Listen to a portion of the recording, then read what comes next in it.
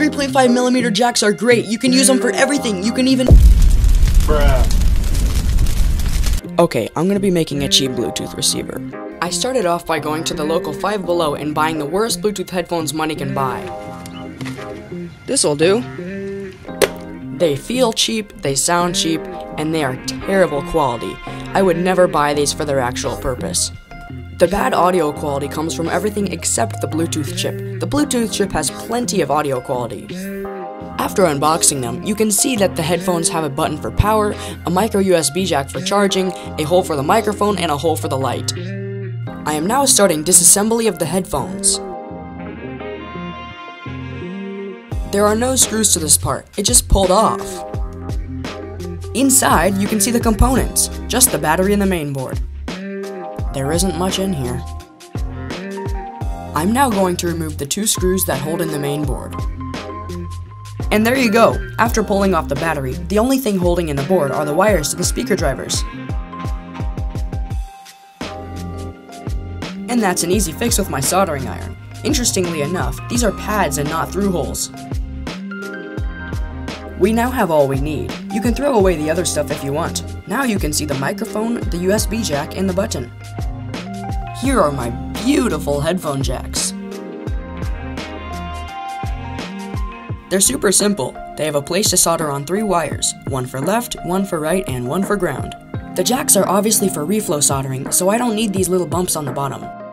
I want to configure the finished product by mounting the battery on the bottom with the original foam tape and gluing the headphone jack on top of the Bluetooth antenna.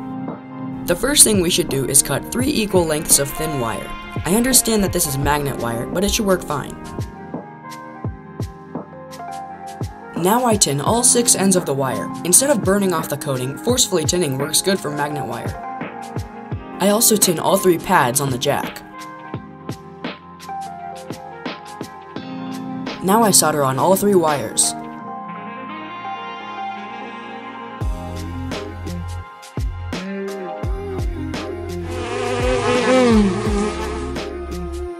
Here is where I want to mount the audio jack.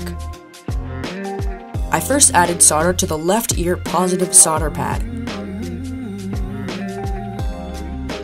And then I soldered it in place. Then I did the same for the right positive audio pad. I then soldered the negative wire to the left negative pad. There you go. Now let's stick on the battery and glue on the jack. I'm using the original double-sided tape, but if that's not good anymore, you can use hot glue. Be careful that you don't get the battery too hot or else you might damage it. Now for the hot glue. I'm also using the hot glue as an insulator to make sure nothing touches. Now just wait for the hot glue to cool off and you're done.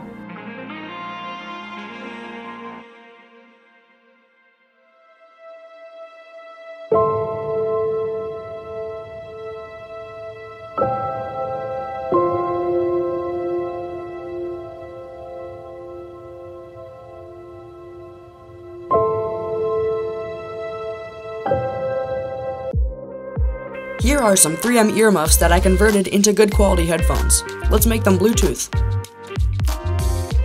Okay, I know it looks a bit rough, but it works great. Here are some Bose sound canceling headphones that I definitely didn't get at the thrift store for $5. And Bluetooth! These are some newer Bose headphones. Don't get me wrong, they're great quality. But why don't they already have Bluetooth? That fixes it. Now they're ready to go. Yes, I know it's ugly, but I'm sure you could get it smaller. I actually made one of these a while ago, but I broke it. Maybe I should make a protective case for it. So there you have it. I'm sure you could use it for lots... Oh yeah, I use an iPod.